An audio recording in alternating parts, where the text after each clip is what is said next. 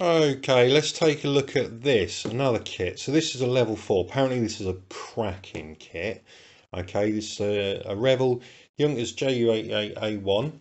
Okay, in the markings of the same unit as the first German bomber to be shot down by anti-aircraft fire by the British during the Second World War, and the first German aircraft to be brought down on British soil.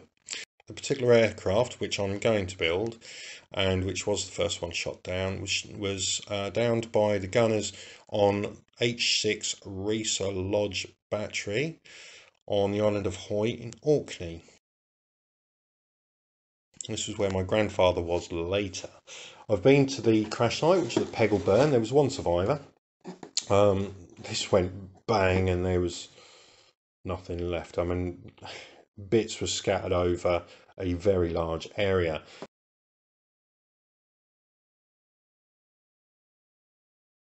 Anyway, we're going to have a look inside in a second. Just have a look on the back of the box. See what we might expect. Yeah, that's looking pretty decent actually. Blimey, there is loads. So there's two smaller packets, bits and bobs, right? Wing stores and engine and that, stuff like that, and a big packet. Fuselage and wings. This is going to be comprehensive, but that's a lot smaller than I expected. You know, I thought the Ju88 would be a lot larger, but no, this is not a big aircraft. That's actually quite good. I'm quite pleased about that. Yeah, that's good. Now here we go. We've got full colour instructions. That's excellent, because I don't think I've ever had full colour instructions before. Here we go. Here's a decal sheet. Wow, that's comprehensive. I am going to have to put my glasses on for this. Put glasses on for a decal sheet. Mental. So safety things. Right, let's have a quick flick through here. Oh, here's all your colours that we need as well. Oh, that's handy. Happy. Right, okay. Wow. Look at that. Look at that. That's pretty decent. Look at that. That looks complex. Wow. I don't have the skill, the eyesight, or the steady hands to bring that cockpit out into what it deserves, I wouldn't imagine. That bit, fortunately, is a decal. But never mind, you wouldn't see that anyway, because it's going to be flying. Wow, this looks like a comprehensive kit. This is going to take me quite a bit of time to cut out, to build, to paint. That looks decent. That looks a really good kit. This is a modern kit. This is stuff that I've never done, that I'm not used to. My last kit that I bought was a Hasegawa back in the early 2000s. So yeah, what's this? 3kg51. It's nice to have the colour painting guide actually. 3kg51 as well. 1kg30. This is good. It's gonna indicate what I need to know for the colours for painting a particular aircraft. I'm going for 1kg30. Look at that. So yeah, here we go. That is going to be a nice kit. So yeah, and this cost me under 20 quid. I think it was 18.95. So I'm really pleased with that. So this is a mass of plastic here. There's loads. So let's start with the transparencies.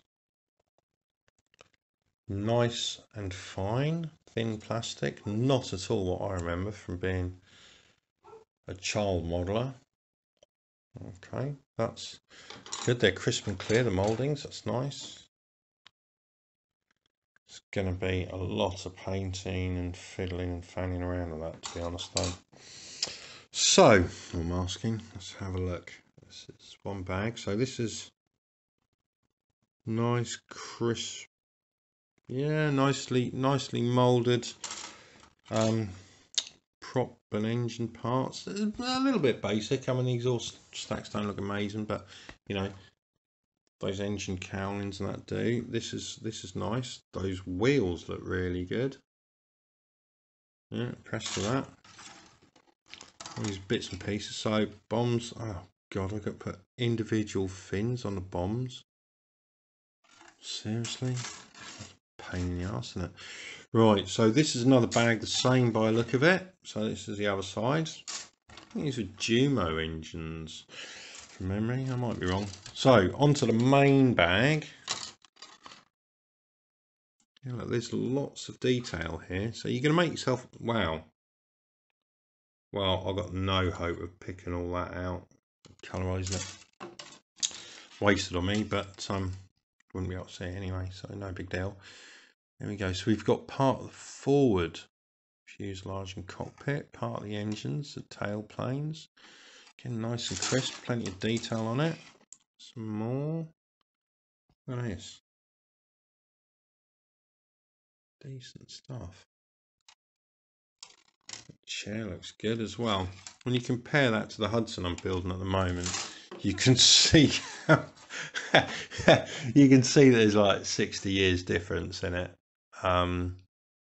Is it 60? Yeah, 60 years difference. Wow. Right, look at this. This is a really good looking kit actually.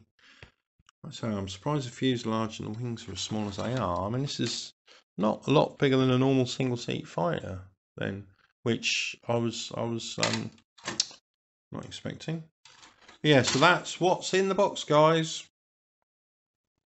Okay, the paints. I'm going back to that. Okay, so there's actually 1.5 pages. Misled you when I went through the colours or the numbers of the colours. So these are different. These are Revell's ones. They're not the Humbrol colours. So I've looked on a conversion kit and then gone against mine. So number 40, there isn't a Humbrol colour. 39 are in a Humbrol colour. 49 there isn't a Humbrol colour. 5 there is. 34, that's a white matte. I haven't got that, I've got a gloss one. There's a light olive matte there, which I haven't got. There's a dusty grey matte. There's a red matte, carmine red. There's anthracite matte. This I've got, 101. That's a mid green. I've got that. There's a black silk matte, aluminium metallic. I've got that. So that's 2 colours I've got out of that. Look at that. 42 rust matte. Leather brown matte, there's no colour for that. This one's a mix of 2 colours. There's 1 Humbrol, but not 2 of them. Blue matte I don't have. I've got the yellow. So that's 1, 2, 3 colours that I've got. So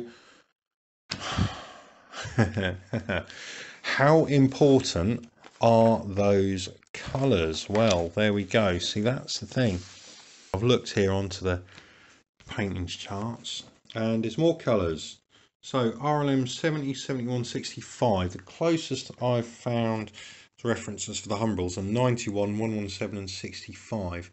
Of these, 65 I've got. Wow, awesome. 117 US light green I don't have. And 65... Sorry, we've done that one. 91 black green I don't have. So back to the model shop. So for 91 and a 117, but they're going to be my main 2 colours. So this is good. 91 and 117. Hopefully they've got them. All right, so I'm going to put that back in the box for now because this is not going to be built for a little while. So there we go. We've had a good look in the box, good unboxing. Now there's one thing I haven't mentioned, which to me it's an annoyance, quite a major one. See, I'm a historian, okay, so to me I'm building a representation of a Second World War German aircraft operated by the Luftwaffe that had the Third Reich as a government, that were the Nazis.